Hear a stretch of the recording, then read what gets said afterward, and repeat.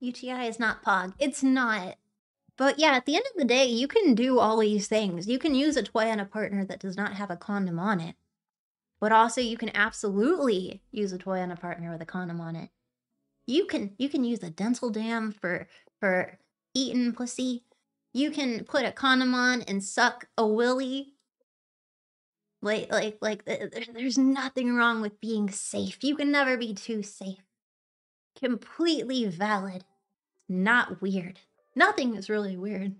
Yep, and if you have a partner or partners of some sort and you're like, I'd like to use protection, not just with you having sex with them, but on a toy that you use with them, if you have a partner is like, no, that's weird, or no, I don't want to do that, then you need to evaluate what you are doing right there. Because if there is this incongruence, then you need to have a conversation before continuing on your sexual play.